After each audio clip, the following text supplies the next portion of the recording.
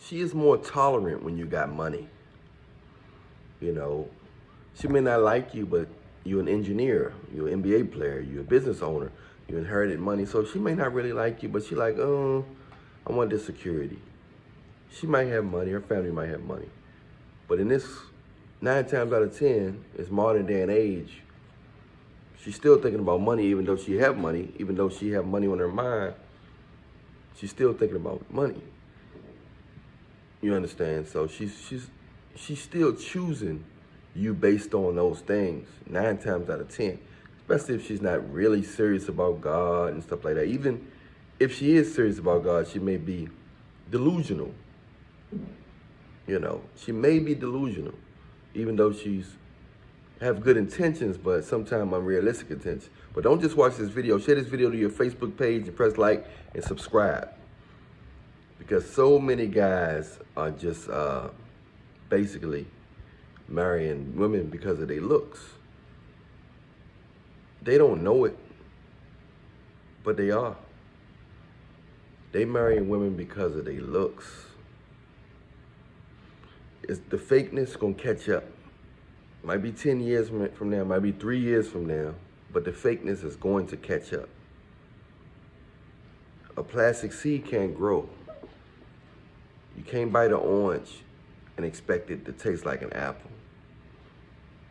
I mean, the fakeness gonna grow. Everybody want, you know, to use the best for their life. They want to be with the nice looking, attractive person, whatever they like, the most person with the most this to make their life easier. But the only way somebody gonna make your life easier, is somebody who you really like their interior. Because at the end of the day, the face get old. The face people ain't always look the same. Some people last longer than others, but you still not gonna be a spring chicken all your life. You're not gonna be a spring chicken all your life. Marry somebody. Look at Denzel. He could have got what they were, and during that time, they was all about red bones, light-skinned women. Denzel got a brown-skinned, chocolate, medium brown woman. But that wasn't the popular thing. At the time he got her, that wasn't the popular thing. And Denzel was the, you know, and I don't know if he's, you know, he could have smashed some of them red bones and yellow girls and stuff. I'm sure he may have, but he chose somebody that he liked and get along with, who he felt that was a good woman, somebody that had his back. That's what he chose. Make sure you choose love over lust. Nothing wrong with having an attractive person, but make sure y'all are compatible mentally and most importantly, spiritually. Make sure you like their personality, because, you know, you don't want to find out that you don't like their personality after you moved in with them and all this stuff. You're going to have to handle some flaws. They might be farting in the middle of the night, might snore. Their toes might look like curly fries. They might wake up with a green booger in their nose, all kind of different stuff. Be prepared for the midnight farts.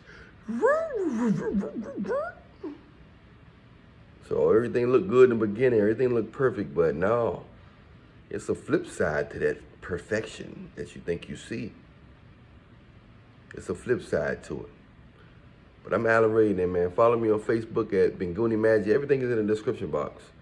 And follow me on Instagram too, where we can do a consultation and I can share with you some other things that I do, health-wise.